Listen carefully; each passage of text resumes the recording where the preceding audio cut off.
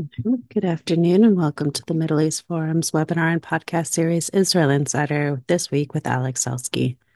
I'm Stacey Roman, and I will be moderating this discussion today. We're pleased to have Mr. Alex Selsky, Senior Advisor to MEF's Israel Victory Project and lecturer at Hadassah Academic College, join us this week to update us on the latest events in Israel. Mr. Selsky will be giving us a briefing on the current situation in Israel for 15 minutes, followed by 15 minutes of Q&A from the audience. Should you wish to ask a question, please use the Q&A box located at the bottom of your screen to type your question. And with that, I will turn the discussion over to Mr. Alex Selsky. Hi, Stacey. Thank you very much, and good evening from Jerusalem to all. Well, the past week is very, very intense in many fields in the war in Gaza and a more intense situation in Lebanon and definitely Judea and Samaria, and in politics and in tensions between Israel and the White House. So these are the issues that I want to run to summarize for you the major things during the next 15-14 minutes. So the first thing that definitely we must start from is that this is the second week since the ceasefire is over and Israel heads to operates in southern Gaza, primarily in Khan Yunis, which is the second biggest city in Gaza Strip and a very big base of Hamas. I remind you that before the ceasefire, Israel, the IDF concentrated primarily in the northern Gaza, in the Gaza City, which is the biggest city in the Gaza Strip, and the symbol of the regime with all the biggest institutions located in it, like the parliament and court. The IDF still operates in northern Gaza, but it heads to the south, and the situation in the south is much more complex, primarily because a big part of the civilians from Gaza City, from the north of the strip, went to the south, and there is a huge concentration of population there, and there is a very, very difficult health situation there, and everybody was actually in Israel, was scared that IDF will not be let to fight in the south, and that the ceasefire will not be renewed. But we see that Israel goes to the south and fights in the south, and Israel started to pump seawater into the tunnels of Hamas. And we see that Israel operates very strongly in the south and in the north. Yesterday was actually the whole past week was very, very painful in terms of losses. Last Thursday, a son of the former chief of staff, Gadi Eisenkot, fell.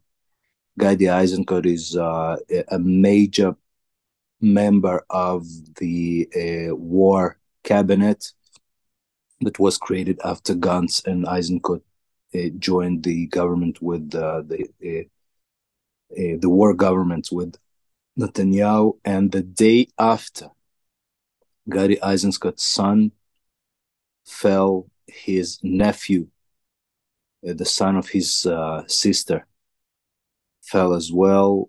And first of all, it's a huge loss for one family, and definitely very, very symbolic. In Israel, you can see that, how true is this war in terms of, the leaders are not hiding, and they don't hide their children.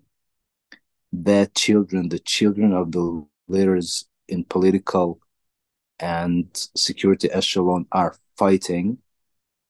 It sharpened the difference, though, and many people spoke about it because it was impossible not to. The fact that the elder son of Netanyahu was abroad in the United States, in Los Angeles, until just 2 weeks ago, and just came back. And yesterday, 10 IDF soldiers and officers from Golani Brigade fell. It's the biggest. So yesterday actually was the day with the highest losses. Very hard day, very hard week. And we also see, in terms of the success of the IDF in the south, that we see more and more pictures every day of hundreds of Hamas militants and terrorists that surrender, and we see them in, naked, in just underwears, surrender. I think we get some critics, some critics from the world. I don't think we should think about it. I think we should show that we win, and that they surrender, and that's what matters. We see that concerning the captured, we don't see any new deal. We saw some information about some kind of a deal that the French government tried to organize, but we don't see any real information about any new deal. But we do see that more and more we get information about those who were captured, that they were found dead. A few words maybe about about the home front situation. First of all, this week is a holiday week. It's Hanukkah. And Hanukkah is a very, very symbolic holiday. We in IVP, in Israel Victory Project, speak about it for years. And I was writing many op-eds about the fact that, we should celebrate victories in our tradition.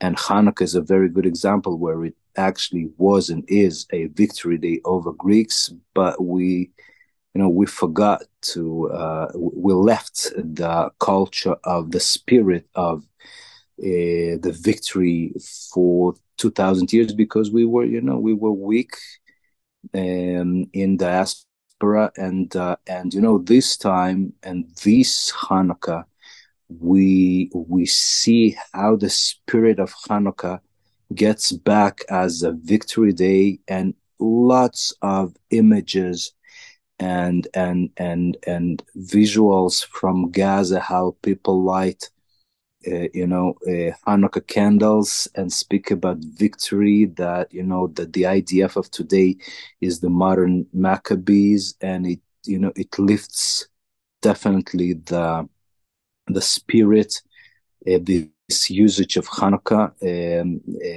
it's something that is very symbolic these days. On the other hand, it also gives a very big challenge for the home front, and I can tell you that, as I'm still in the reserve service in home front command, and this is a very big challenge because in schools, majority of Israel is, even though there are still rockets, the majority of Israel is under regular format of studies, and with restrictions definitely, but many children are outside, and because of the holidays, and it means that it's greater a challenge for providing security for the home front, but we do well so far.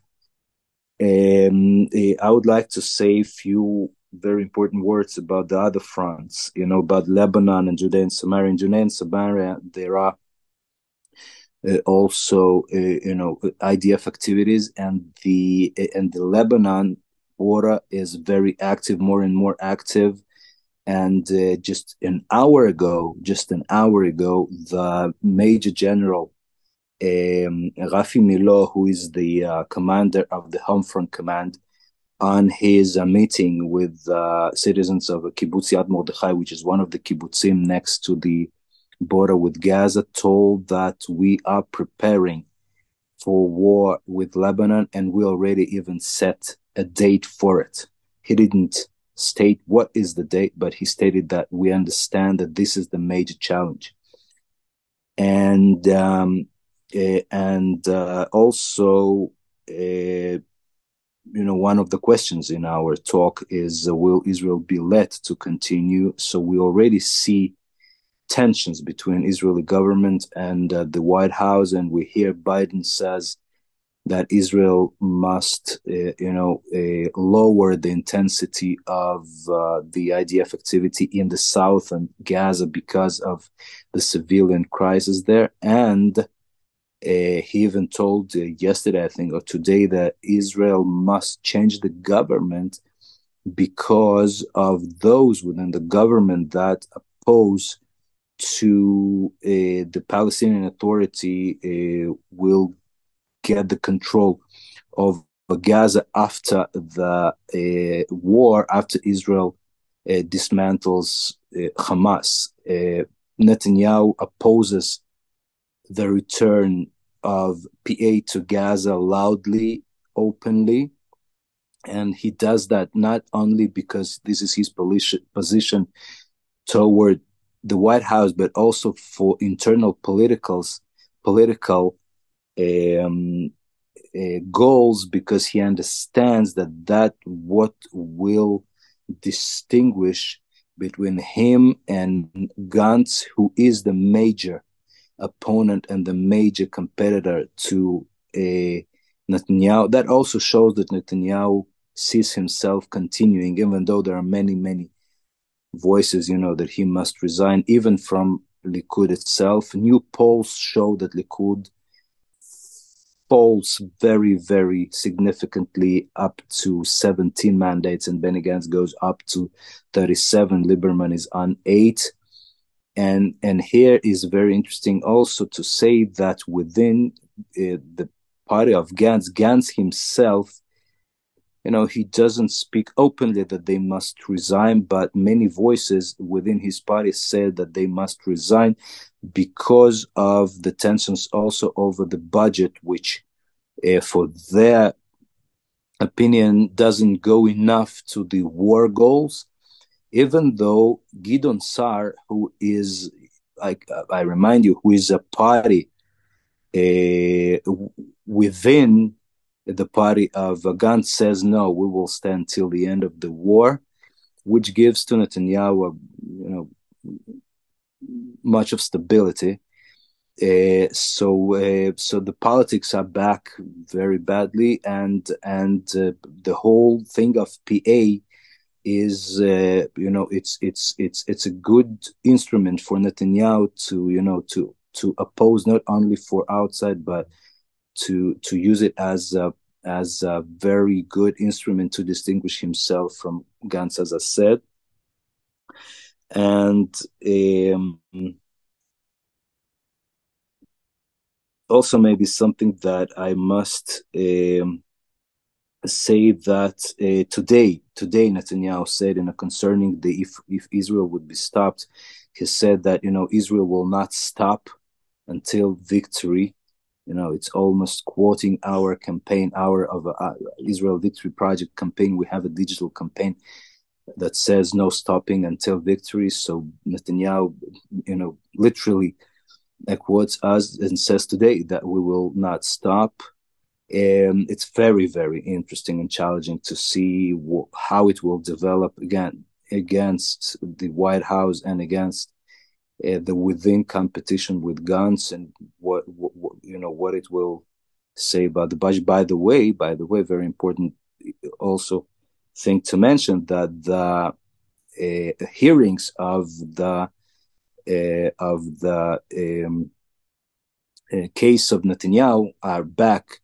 However, his lawyers will just say that he's busy and it's impossible to get him from his attention from war. So apparently they will succeed to postpone it.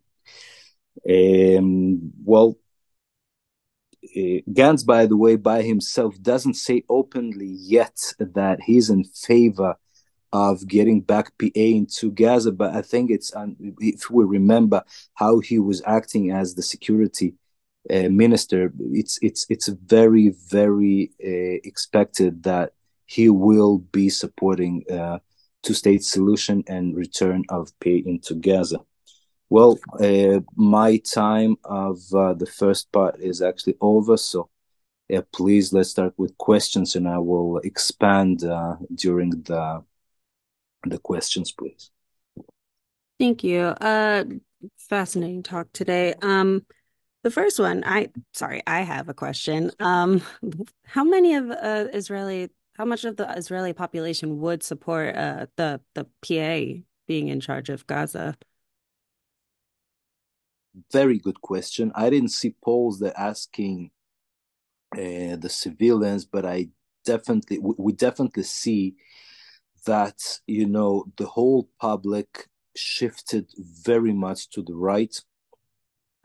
I speak to my friends from kibbutzim around Gaza where I grew up. Those who 20 years ago were automatic voters to Labor and Meretz to the left. You hear, listen, they speak like average Kana activists 20 years ago, things that I don't want to quote even, and I think that everybody sees and understands that PA and many organizations, by the way, including us, are very active to show that PA maybe don't do the same level of terror activity, but support it and are very active in international geopolitical and diplomatic terror. So I think that people understand that. I don't know the numbers. I didn't see any poll about that, but I'm sure that if now there will be polls, I think the majority of Israelis today will oppose. However, memory of people is very short, unfortunately. So I'm not so optimistic, but the shift will be definitely felt. Thank you so much for that. David Levine asks, the White House and President Biden appear to be sending out conflicting signals regarding its willingness to support Israel's goals at this time. How is the Israeli government interpreting Biden's position? It's a very good question. I can tell you that I think there are different levels of understanding, and I'm sure that each party speaks openly for his crowd. Let's remember, I don't have to explain it to our viewers that the American political system heads into the last year before elections, and that I think what will or already leads primarily the politics of Biden and White House now more than the geopolitical goals. So I think that much of it, to say it simply, I don't know if all these statements are real. So maybe it's, we know that in the West, usually real things happen in closed doors and then statements for public outside, opposing to Arab leadership where, they speak what they think outside and lie inside. So I don't know. I think that if you ask me, this is another hour of explaining what I think, but I will summarize it very shortly. I think that geopolitically, White House understands that it must support Israel strongly, but domestically, politically, they understand that this White House and this president, this nominee to the next elections, has to speak differently for the domestic crowd, and that's what he does. He speaks, he differentiates, I think. Very good point. Mehrdad Kansari asks, can you say a few words about the Iran factor and that of its proxies, like the Houthi attacks on Israeli shipping? How do these factors play a role in the ongoing war? Yeah, well, it's an important issue. I just didn't have enough time because it's not the leading, the one of the major fronts. But I went to Eilat last week on behalf of the army to have meetings with and lectures with the evacuated, including my family members who were evacuated from one of the kibbutzim next to Gaza. And if you see that Eilat is, those who know Eilat is, very, very tourist city, and it's empty, and they're frightened by the Houthis. And I think that everybody understands today when they see that Houthis, attack not only Israeli ships, that it's a international problem. I think that they just, it's just pirates. I think it's business. I think that they just use this war for business, and they just rob these ships. I think that I hope that all the world now will see that they must handle the problem of Iran, because Houthis just risk attack the international shipping from Asia to Europe. I don't see how Europe can tolerate that, and the United States as well. And Lebanon, I think it's the whole Western problem. If Biden and Europeans, not Biden, if American, any White House, any administration, and European governments want to fight China and want to engage India and Saudi Arabia, they must support Israel to fight Lebanon, Hezbollah, and to put Iran, back. It's not only Gaza. I think that Iran can give up Hamas easily because they understand that Hezbollah is much bigger threat, and if Houthis succeed so much now, so they will say, okay, so we will give up Hamas, but we still have Houthis who are much stronger than were before and much more threatening, and we have Hezbollah, which is much bigger threat. So okay, so and Israel will lose so much power in its war with Gaza. So I think that Houthis and Hezbollah are big problems, and Iran at the end, and I think that the West must support Israel to fight that. I hope I answered. Yes, absolutely. Eric Selkov states, when I read about the 10 soldiers killed yesterday, it seems like they had a choice of having a bomb drop on the area, but elected not to do that. Do you think the pressure for less civilian casualties affected their decision? Well, it's a big issue. We right now, we IVP, we finalize now a big paper on the readiness and ability of the Israeli society, to sacrifice losses in war. It's a very big issue. I had few conversations today. That the number of soldiers and officers, including, by the way, high rank officers, that fell is almost now the number of the hostages. So we, and there are voices that say, guys, come on, stop. That Gal Eisenkot, the son of Gad Eisenkot, he fell in an operation to evacuate bodies of hostages. So some say, okay, guys, but these are bodies. So we praise the life of hostages, but we pay by lives of soldiers. Should we do that?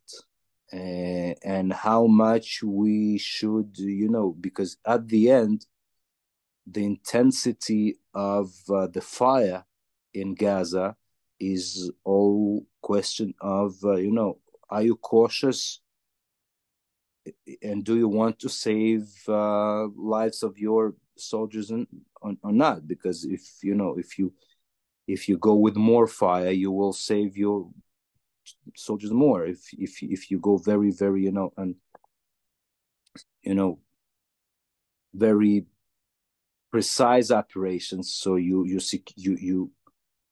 risk your soldiers more. So this argument starts to develop. How much should we sacrifice soldiers for the hostages, especially when we hear more and more than hostages, more and more hostages we find that are not alive. So should we, lose two soldiers that were, for evacuation of two bodies? It's a hard question. Listen, every Israeli you talk to has either close family or close friend or somebody close in Gaza or next to Gaza or active in war. So, okay. And these are also children of, and fathers of, and brothers and sisters of. An impossible decision. So on that note, sorry to keep it down here. David Fine would like to know what is the current estimate of the hostages still being held, and are they all thought to be held by Hamas, or some of them being held by other groups like the Islamic Jihad? It's a very good question. I don't think that anybody has the answer. Why? Because a week ago we thought that it's 139 hostages. Since then, few we know that are found dead. The hostages that we received before give information about those who were not alive.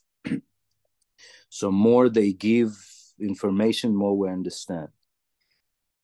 Concerning all of the hostages in the hands of Hamas, Hamas says that not. Now, we also understand that he says so not necessarily because it's the truth, but because he wants to, to give excuse why he cannot bring the hostages.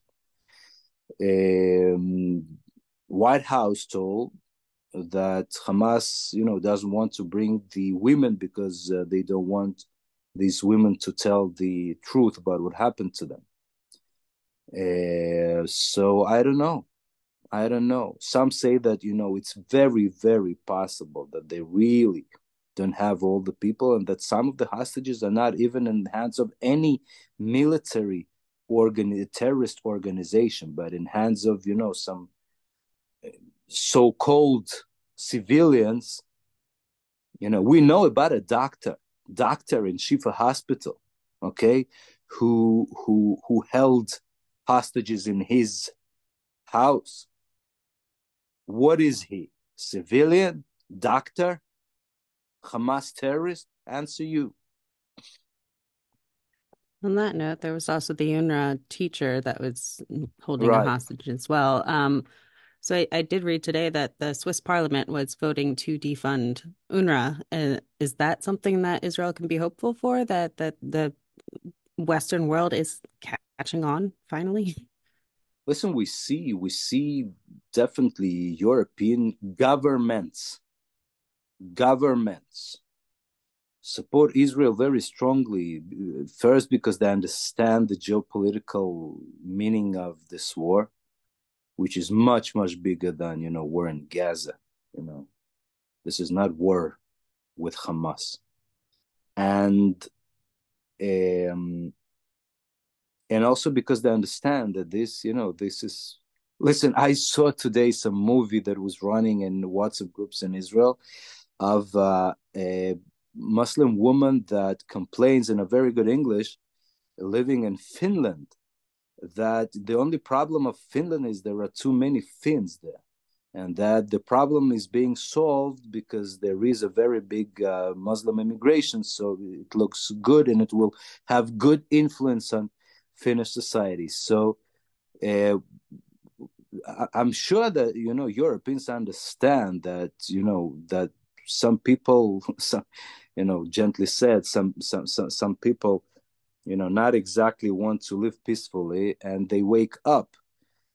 But I think the governments understand that very well. They have to play again. They have to to pay the lip service for definitely the left ones for the for constituencies. But I think that the governments understand that very well, and we will see. I think more and more governments like Switzerland that will just say, "Okay, God, come on, stop it." Absolutely. Thank you so much. So that brings us to the close of our webinar today. Thank you again, Alex, for joining us and giving us that update. Thank you. Of course, for our viewers and listeners, please note there will be no webinar on Friday, December 15th. Thank you all for joining us. I hope you have a wonderful day.